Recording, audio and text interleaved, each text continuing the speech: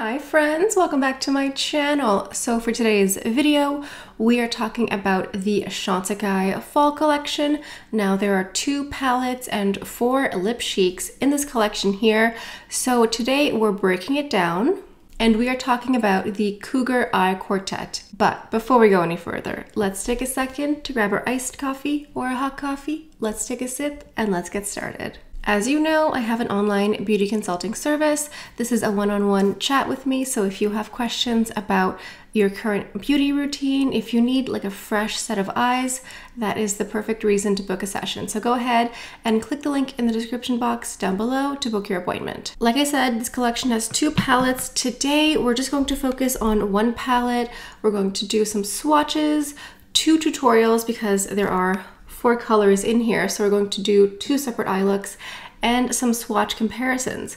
You may be surprised that I am going with the more neutral palette at first instead of the blue eyeshadow, but I was just feeling more of a neutral look today. And I went to get my hair done earlier, and of course it had to rain, so I got a little bit poofy here, so hopefully not too poofy.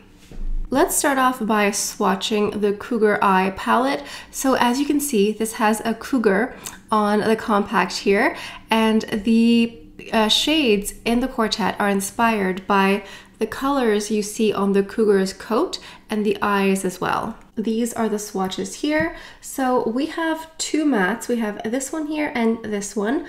This is going to be our neutral Your Skin But Better transition shade that's going to be very fair. This one looks like a very dark gray. It isn't black, it obviously is a dark color, but I would say it's more of a matte that's a very dark gray. This color here looks amazing. It gives me a coppery, bronzy brown. I love it so much. And then up here, this one and this one are more satiny, more pearlescent, whereas these ones are opposite in their matte finish. But this one gives me almost like a more cool, taupey, maybe a hint of pink in it. I don't know. I mean, this is the swatch here. On the eyes, it's going to be different. So we're gonna go ahead and play around. I've done most of my face off camera as well. Everything that I'm wearing is Chantecaille and it's listed down below in the description box. So go ahead and peruse there. Same thing goes for the makeup brushes. I'm gonna start with my BK Beauty Angie Hot and Flashy A505. This is perfect for more shimmering, sparkling eyeshadows because it basically has the same properties as a sponge tip applicator where it just picks up a lot of more shimmering eyeshadows. So going into this color right here, I'm just gonna go ahead and pack my brush here because I'm just really curious how this will look on me because it looks like it has a bit of a shift. So I just want to see what it'll be like. This one is pearlescent for sure, and it almost looks more golden. I thought from this swatch here it might look lilac-y, but no, it's really nice. It's soft as well. Like it's not like a super sparkly eye look. It's very soft and subtle. And now let's go ahead and go into our very dark charcoal gray here with a Rephr brush. This is the 26. This is just a nice pencil brush here. And I'm going to place this on the outer corner here. You could place this dark gray before you're applying this shimmer color. It's just going to, like if you add the dark color after, like I'm doing now, it might just make the look a little bit darker. If you want it to be even more subtle and natural, I would say do the gray part first and then apply the more sparkly color. So I'm using this brush to apply the shade, and as you can see, it's dark, but it's not like a pitch black. You could add more and pack more on, but if your concern is the intensity and you don't want to walk around with like a black smoky eye, there's a time and a place. Don't be scared off by this dark charcoal gray matte because you can definitely lighten it up. So using a Rephr 14 brush, this is just like a perfect brush for going into the crease like this. And look, It's diffusing really nicely.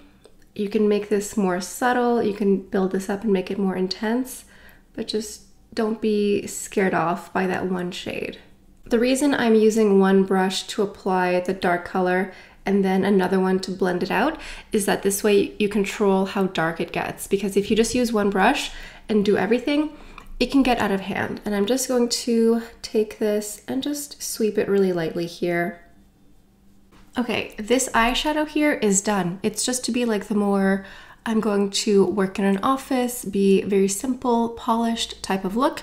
Let's move on to the other eye and have a little bit more fun. Let's start off by going into this color here. This is more of like a transition color, and I'm going into a Rephr 13 brush. And I'm going to place this on the lid here, and I'm also just going to put it in the crease. On me, this is like my skin tone, but lighter. So just depending on your skin tone, it could be a transition shade. You could also just place it on the lid here if you want something light. I like that there's a mix of matte and more satin pearlescent colors. It's just nice to have that balance.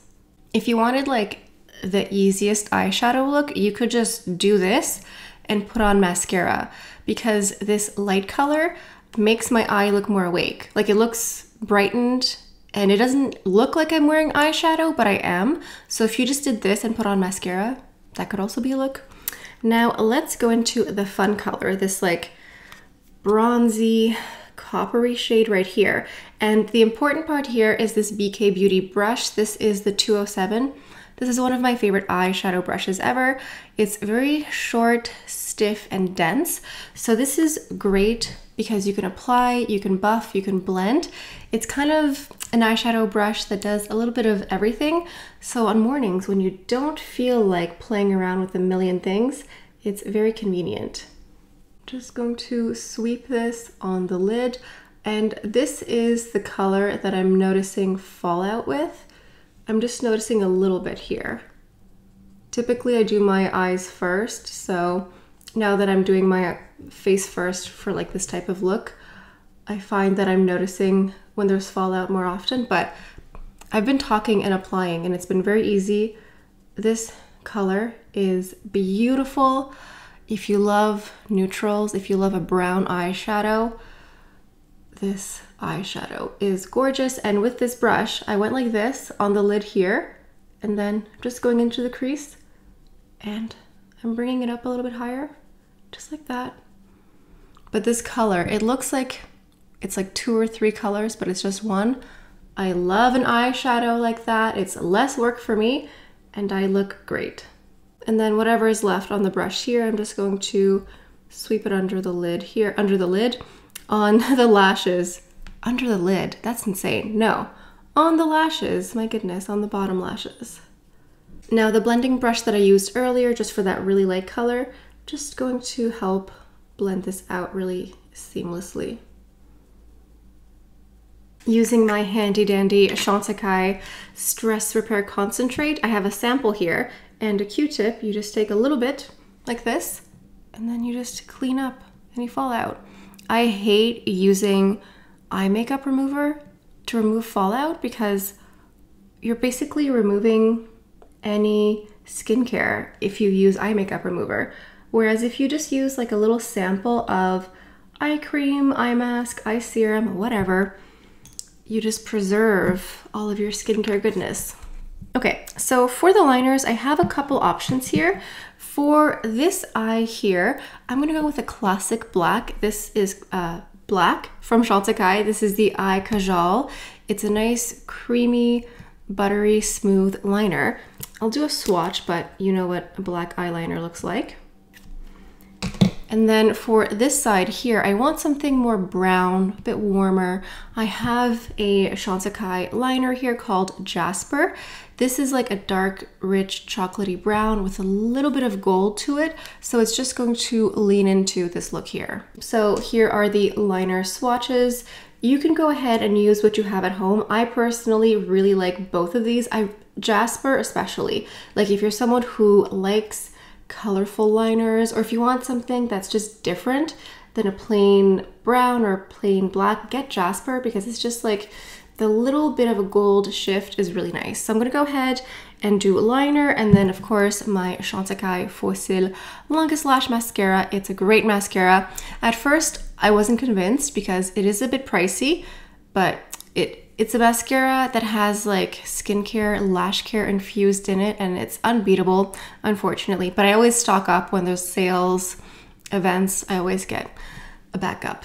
Okay, this is the finished look here. So with liner and mascara, it looks a bit more put together. Go ahead and vote down below. Would you prefer a look number 1 here or a look number 2? Honestly, I like both. I think they're both very pretty. I'm more drawn to this look number 2. That's just kind of more my taste, my everyday style. I think they're both gorgeous. There's never like a wrong answer with this question of which look do you prefer. There's no wrong answer. It's just which is more your taste, which one is more to your liking. Let's finish up the look with some lipstick here. I have 2 of the lip cheeks for this palette here. The first one is Yarrow, and this one's a bit lighter. Let's go ahead and swatch Yarrow first. I love how these smell. They have like a little bit, like a very faint vanilla cupcake smell. This is very pretty. It's peachy, it's pale, it's a very nude Your Lip But Better, very quick, very easy. It gives me a very neutral look. I think I like this color with this eye look a bit more. Let's go ahead and try the other one. This next one here is Prairie Smoke, and this one's a bit deeper. It almost matches my nail polish nicely. Prairie Smoke does look like my nail polish. Isn't that funny? I think I prefer this color, Prairie Smoke. It's a bit more color on me. I think it kind of looks like My Lip But Better, but like in like a mocha nudie color. I think it works with both eyeshadow looks. It's really just a question of taste, but I think I'm going to leave this lipstick on because I prefer it a bit better. Okay, so I have quite a few shadows here I want to do some swatch comparisons with. I need to roll down my sleeve here. The first one I'm going to compare it to is Giraffe. This is also Chantecaille. This came out, I think, last year, the year before. Honestly, it's hard to keep up with all these releases, but this one for me was like my Chantecaille go-to nude neutral palette. So let's go ahead and swatch it. Giraffe had a lot more shimmer and sparkle going for it, whereas this new Cougar one is like, to me, it looks like the perfect neutral lovers palette. So here's Giraffe. It definitely has more shimmer, more sparkle. You have some nudes, but overall Giraffe is more intense, more shimmery, whereas Cougar is just more subtle. I'm going to swatch Giraffe right next to this color here because I just think it might look sort of similar to it. I'm not sure. Giraffe is one of the luminescent eye shades, one of the singles. I love the singles, and I love Giraffe. So let's just see what this looks like.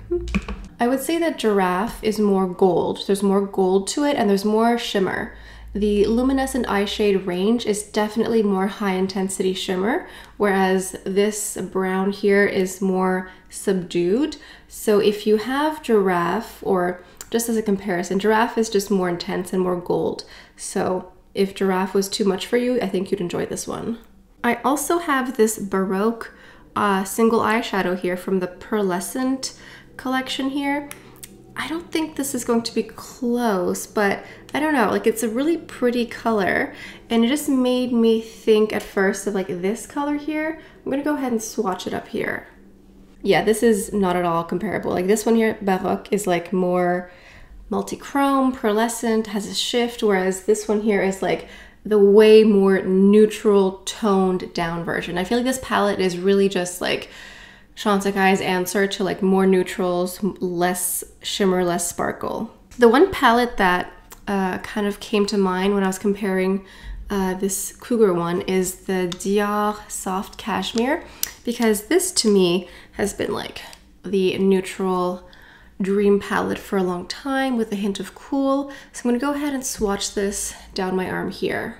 I really don't think that there are any dupes or similarities going on here. This looks way more cool toned compared to Cougar up here. I just thought, maybe, but I don't see anything dupable here. I have a single here from Sisley I want to swatch next to this color up here again. This is the Sisley Sparkling Topaz. This is just like a really gorgeous one and done chocolatey brown. So I'm gonna go ahead and swatch it to that like sparkly, coppery brown color. So it's this one here. It's close. It looks much lighter compared to Giraffe up here and then the Cougar. This is much lighter in tone. It almost looks more cool tone compared to Giraffe. So clearly I have some shadows that I like and I buy similar shadows that I like, but I don't think there's anything here that's like a perfect dupe for what I own personally. I'm sure that dupes do exist out there. I just don't think that there's one here. Like obviously, sometimes we have similar things because we like what we like and we kind of repurchase what we like. So that is it for the video. You let me know down in the comments if there's a perfect dupe for Cougar, but I think that this is one of my favorite palettes from Chantecaille in a very long time. Like they have a lot of eyeshadows, but I've always been more partial to their singles and I kind of wish they would come out with more single shadows because I don't know, I feel like the Chantecaille woman, the Chantecaille client doesn't want lots going on the eyes. I mean, there was a time and a place and I love a blue eyeshadow. I'm looking forward to it. It's just when I think Chantecaille, I think like French makeup and very subtle, very neutral. So I'm very, very happy to see this. But I hope in the future they come out with more singles because those are fun. And this could easily be a single. It's gorgeous. It could be a standalone. It's so lovely. But overall, I took off my swatch. I don't know why I'm still showing you. Overall, I think it's a really nice palette. If you like neutrals, if you want something more subtle, this is definitely for you. The next Chantecaille video will be a little bit less subtle, a bit more intense, a bit blue. But you know, I'm a complex woman. I have complex tastes, and sometimes I want something a little bit more extra. So anyway, that is today's video. Let me know what you think down below. Let me know what you think of the collection. Did you get both palettes? I think it could be easy to mix and match the lipstick with different palettes or mix some of the different shadows in the palettes together too. Sound off down below. If you're new to my channel, I hope you take the time to subscribe. And those of you who are returning subscribers, thank you so much. I really appreciate all of your love and support. I truly, truly do appreciate it. So on that note, I think that's all I have for you guys for today. So thank you all so much for stopping by. Hope you have a beautiful day and I'll see you next time. Bye.